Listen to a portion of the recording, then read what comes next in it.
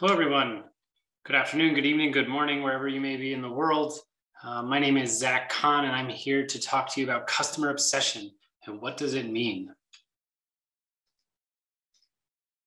So just a little bit about me before we get started. I'm currently a senior product manager at Lime, based in San Francisco. I joined Lime about 2.5 years ago in our product operations group, but then transitioned internally to product manager just over 1.5 years ago now. Before Lime, I worked at Facebook for over 2 years, where I was in the operations group. Even before that, I was doing my MBA at Wharton. And then way back when, earlier in my career, I started off in nonprofit consulting. I did strategy work at Groupon, and then also did work for Kiva.org and microfinance in both South America and the United States. So that's a quick bit about me. Now let's dive into the content.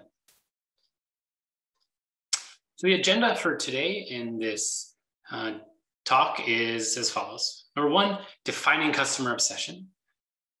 Second, the qualities of a customer obsessed PM. What are these? What should we look out for? What should we develop? And then the third, tactics for building the customer obsession muscle. I'll talk more about that towards the end. The key takeaways I want you all to have from this talk is the following. Flexible definition. Customer obsession could mean a lot of different things to different PMs, to different companies. There's no right answer. Number two, there's not a single quality that defines a product manager who is customer obsessed. PMs can exhibit multiple behaviors, multiple skills to demonstrate their hyper focus on the customer. And then lastly, customer obsession is a muscle that you build over time. It's not something you either have or you don't have. It's something you can learn, something you can practice. And there are many tactics to be done to develop this mindset.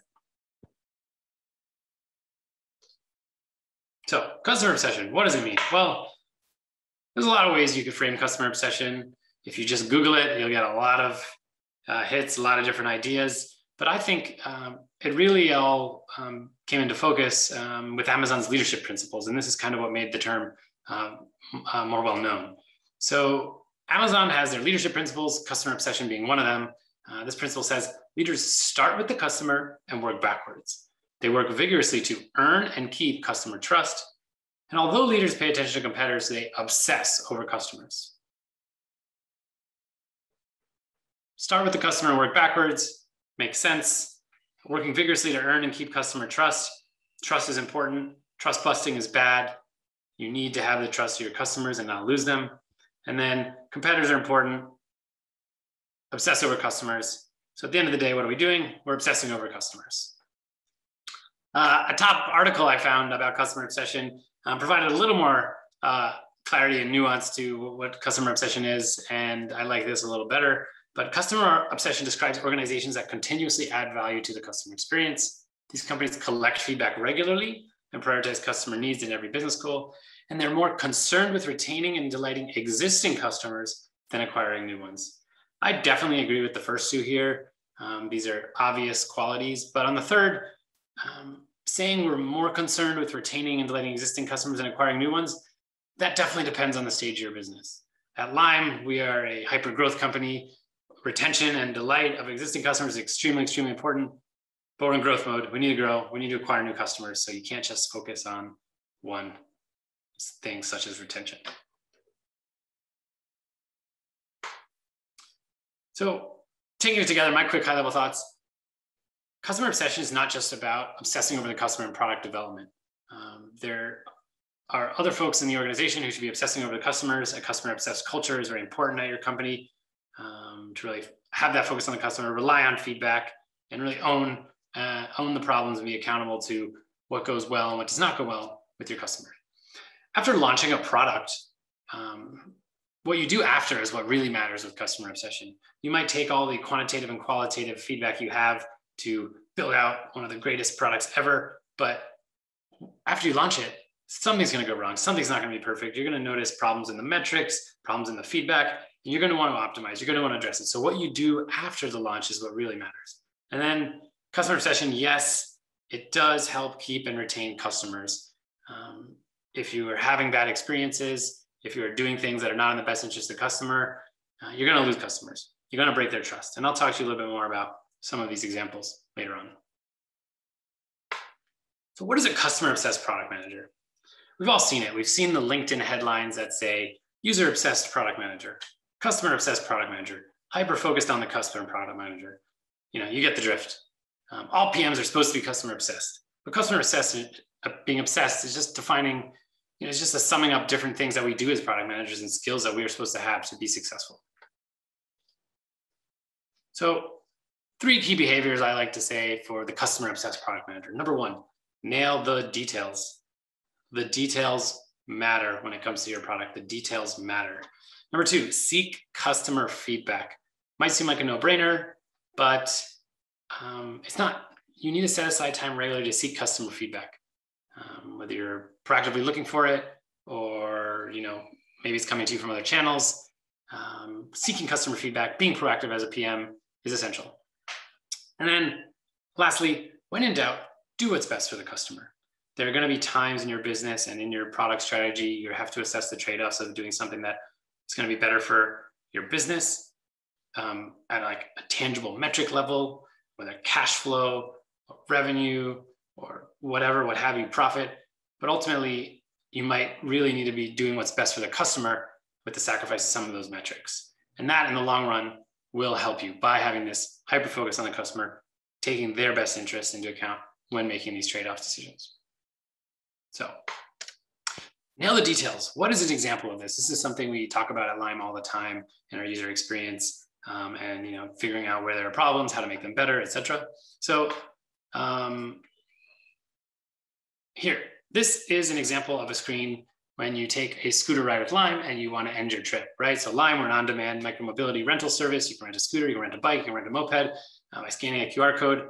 When you're done with your trip, you press end ride, and then you used to see this UI.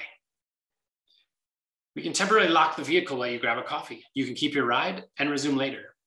So if you want to pause your ride while you grab a coffee, you can resume it later. Great, this is free, right? Wrong. This costs money. We charge riders for the time they pause it. Well, why don't we just say it? Well, this was a detail we missed. And we went back, we fixed it, we updated the UI to explicitly call out the pricing for the pause per minute rate. And we've seen less customer complaints about this confusion and pricing around pause. It's little things like this that matter. It's copy, it's UI design, it's button placement, it's all that good stuff. But really, this is obvious. Copy needs to be clear. Copy needs to be transparent. Set appropriate expectations for your customer. The details matter. So seeking feedback. If you want to proactively seek feedback from your customer, there's really easy ways to do this. You have to dedicate time to preparing for it and also then speaking with your customer. But I like to do these feedback sessions generally once a month, once a quarter. I'll select a random group of riders from Lime who meet a certain criteria I'm looking to assess and just send a quick email introducing myself, offering a really quick phone call in exchange for a nice quick reward. Obviously, it costs money to incentivize your customers to speak with you sometimes, and then offering up a calendar link. Might seem like a no-brainer, might seem basic, but just to lay it out for you, a simple thing you can do to get signups from your customers to speak with you.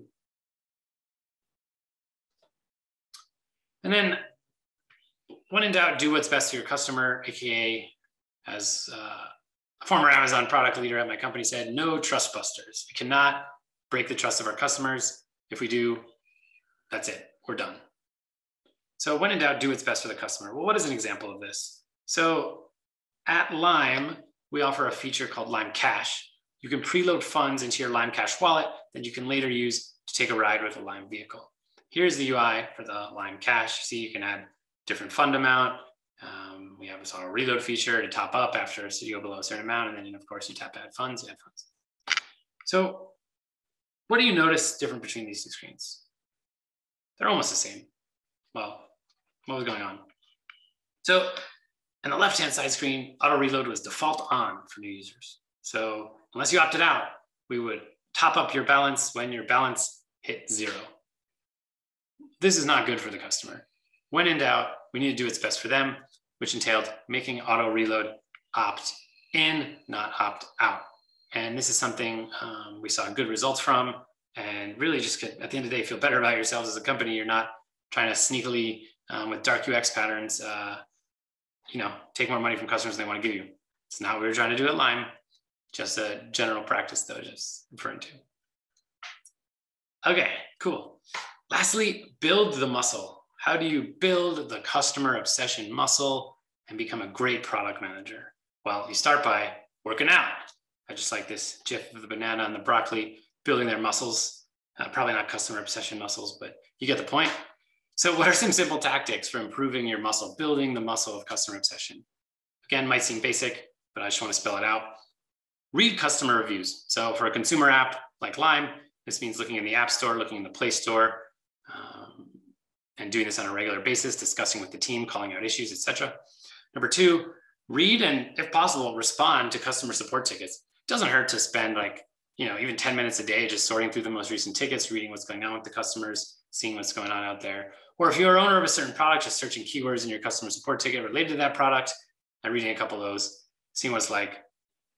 Spend some time in your customer's shoes and get to understand their mindset. And then lastly, this is more of a mantra, but I'll get into why it's a tactic at the end. Nothing is someone else's problem. For a customer-obsessed culture, a company needs to adopt this mantra. Nothing is someone else's problem. Just because you don't own it doesn't mean you shouldn't try to get it fixed, because it's in the best interest of your business if you fix the problems that your customers are facing. So customer reviews. At Lime, the product managers and the engineers, we read them weekly. And we do actually even try to respond to them through customer support integration with Zendesk. Reading the customer reviews are eye-opening. Reading the 5 stars is great. It's a nice pat on your back, but read the 1-star reviews. They can hurt. It doesn't feel good always reading them, but it also, to me, it inspires me to want to do better, to want to fix things, and to want to always build a great experience for our writers. So here's a fun one I read recently. Just first sentence says it all. I don't know what 15-year-old made this app, but it's slow, not user-friendly, and sometimes doesn't work at all. And then this person goes on to talk about some other things that we don't even think might be actionable, but yet, it's in our Play Store review, and we just have to deal with it. So, we talk about this. We talked about this in our weekly product and engineering planning meeting. And while it is, facetious to read, it does highlight problems with latency in our app, big problem, and we're really going to work to fix it. So something that just validates our priorities for the quarter when we see these things in the reviews and what we've been prioritizing. And then building a culture of customer obsession. I alluded to this, that second, slide on definitions, which was from HubSpot, kind of alluded to this as well, that it's at the company level overall. It's about building the culture company-wide. This is a mantra. I actually learned it at Facebook, where I worked previously, but it's generalizes anywhere. Nothing is somebody else's problem. What does that mean? So what does that mean? It means if you see something off, maybe some metrics or a customer review or a customer support ticket, or you read something in the news, and you might not be the product owner, you're not the product manager for that feature, or it's not even in the products department, flag it. Find the right person whose area pertains to, because maybe it's urgent. Maybe there's a problem that can be fixed easily, and the owner of whatever the issue is doesn't know about it. The person on the other side, your coworkers, will appreciate this because you are seeking to improve the business overall by just making sure the customer is always happy. And this helps build this customer obsession culture. So nothing is somebody else's problem. I really love this mantra, and I take it with me, every day to work when I look at metrics and read, updates and things like that. Okay, so that's all I got. Just to sum up the key takeaways: customer obsession, the definition is flexible. It means different things to different PMs and companies. There is no single definition of customer obsession, just like there's no wrong way to eat a Reese's. Product managers who are customer obsessed don't exhibit a single quality. There's multiple behaviors to demonstrate your hyper focus on the customer. And then lastly, it's a muscle you build over time. There's skills you use, tactics you use to get better and better, developing that customer obsession mindset and becoming an all-star product manager to build delightful products for all of your customers. So anyways, that is all I got. If you want to contact me, ask me more questions, you can reach out to me on LinkedIn. But yeah, it's been really great talking with you. Thank you, Product School. Thanks for listening, and have a great day. Have a great week. Thank you. Bye-bye.